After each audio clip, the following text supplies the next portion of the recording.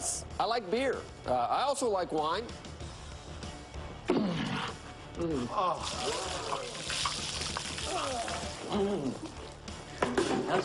The executive editor of Wine Spectator reveals the very best wine for 2018. We'll test the best and reveal the winner right here as the second hour of Squawk Box begins right now. It's Friday, I'm in love. Monday you can fall apart. Live from the beating heart of business, New York, this is Squawk Box. It's Friday, I'm in love. Coming up, the executive editor of Wine Spectator joins us with the #1 wine for 2018. It's right here. I'm not allowed to lift it up because this could come off. I can't even lift it up the slightest bit. That's it.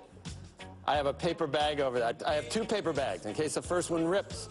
Anyway, it's holiday is fast approaching. You want to make sure you have a bottle ready to go. We'll tell you what it is. I have it pointed to it. I don't know that either. I know nothing. I'm Sergeant Schultz. We'll be back right after the break. Wine Spectator is out with the best wines of 2018, and we've got #1 this morning. #1 joining us to unveil the bottle. We're actually going to pop the cork. Tom Matthews, executive editor of Wine Spectator. I heard we weren't allowed to pop the cork, but I've heard that the grand poobah of all this, Marvin Shanken, Marvin says that Shanken loves your show, and so exceptionally, he says we can open the it's a bottle. great, I mean, what he did with Cigar Aficionado and with Wine Spectator, I mean, it's unbelievable. And you know more about wine, I think, than I do, but I need help. I don't. You really don't. I would drink, if that's $2 Chuck under there. It is not $2 Chuck. Let's unveil it, and let's try it, because once again, Italy is the place, is it not? And I can attest to that. So let me set the stage. Set the stage. Wine Spectator rates more than 15,000 wines in blind tastings each year. From them, we choose 100 of the very best. Not necessarily the highest scoring, but the most exciting. Value, quality, story.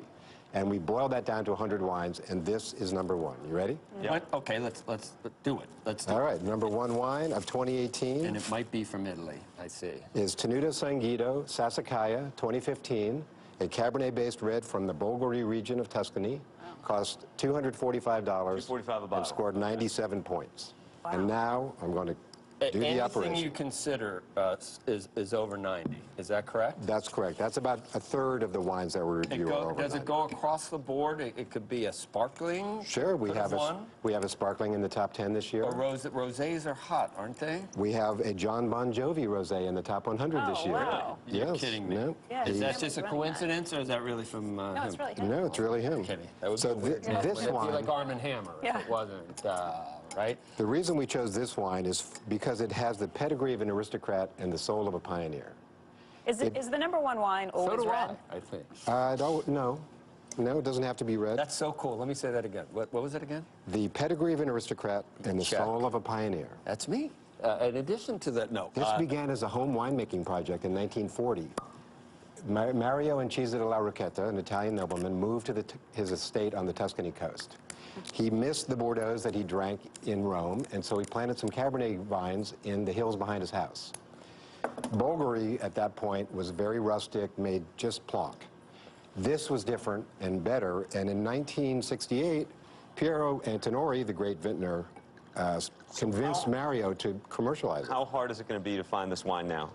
Well, they made 17,000 cases, so Okay. there's a lot. There's a lot. And It'll be on restaurant wine lists. And yeah, so what is this decision going to do for their business? Well, Not just this year, but frankly, I imagine the Put it next on the 5 radar years. for forever. yes. This is only the 4th Italian wine ever to be named #1. Really? They're going to be celebrating it. You bought. Do they know in advance? So they're watching right now and finding out? They could be. And they hopefully are throwing Do a we party need to for put themselves. the little you bought one of those for me, the little breather. Bottle stopper? I bought the him a breather. The breather. A long time ago. A long time Yeah. ago. It wasn't really a fair trade because I got him a queen. So 245 might sound like a lot of money, but for a 97-point wine, the average We don't need to price- let it breathe. No, was 350. 350. So there's actually a value. Cheers. Do we actually, are you Cheers. supposed to slice it around like that? I never know Yes. why people do that. That because it releases the aromas. We're breathing. toasting Marvin's health. He's good. Marvin's health is very good. That's Thank good. you. All right. Yes. All right. Here we go. Here we go. Here we go. Oh, it's so very smooth. I don't usually drink Nice. red wine. 2015, a Tasty. great vintage in Italy, especially in Tuscany. And the great thing about this wine, it'll be even better in 20 or 30 years, and it'll be more valuable. The 1985 Sassicaia was released at $48, currently sells at auction for over $1,800. Okay, so we should go buy cases of this as an investment. If Your you- suggestion. If you had done it yesterday. Too late. Too late. Yeah. Is there insider information on this? Do you think people knew? Are there? Do you know anybody who knew yesterday who went and bought cases? Not that we know of. I mean, you didn't even know. No, we didn't. Are employees Even allowed here, to I buy? didn't know. Did you buy? Did you No, buy no, any? no. No. No, no, no. Yeah. Yeah. So, spirits, again, though, the biggest market share gains, again, this year, first versus wine. You Wine know- up a little, 0.3% or something. 25 years of increase in the wine market. 325 million cases. But not as much as spirits are going up. up bigger. We estimate that by 2020, spirits will overtake wine and beer in value. Wow, but still, how many million cases sold in the U.S.? It's something like 325 for wine, 240 for spirits. million cases Yep. of wine sold. By the way, there's, just for a plug, there's a lot more information about this wine and all the Tap 100 on winespectator.com. Winespectator.com. Where we're Can you Can you revealing just the talk wines. about cork versus screw? Yes, I think they should all be screw. I agree. I You know agree with that? Yes. I know a lot about it cork. keeps Cork's it- very difficult to get. It comes from, I think, Sicily, doesn't it? Part of Sicily. At least it's sometimes it comes from the cork tree, and you need a certain kind. I mean, it's a. I mean, it's pain, a- there but are it lots works. of- It breathes. Why do you think screw is the way? But it can go bad just more with much- the cork in it. But the Much cork, easier. think to it's their more credit, like the a cork producers have made extreme efforts to improve the quality and reduce the incidence of faulty closure. So, doesn't you know, seem properly. the competition has forced them to respond. It with isn't the anymore. screw top. I don't Tell believe them that. I'm right on this one. No. You can still make it. You can make an amazing wine without cork, correct? The current governor of California, Gavin Newsom, puts his $75 Cabernet Sauvignon under scrutiny. Gavin Newsom is going to be the authority. I was just at Banffy, and the cork is the most important thing, right?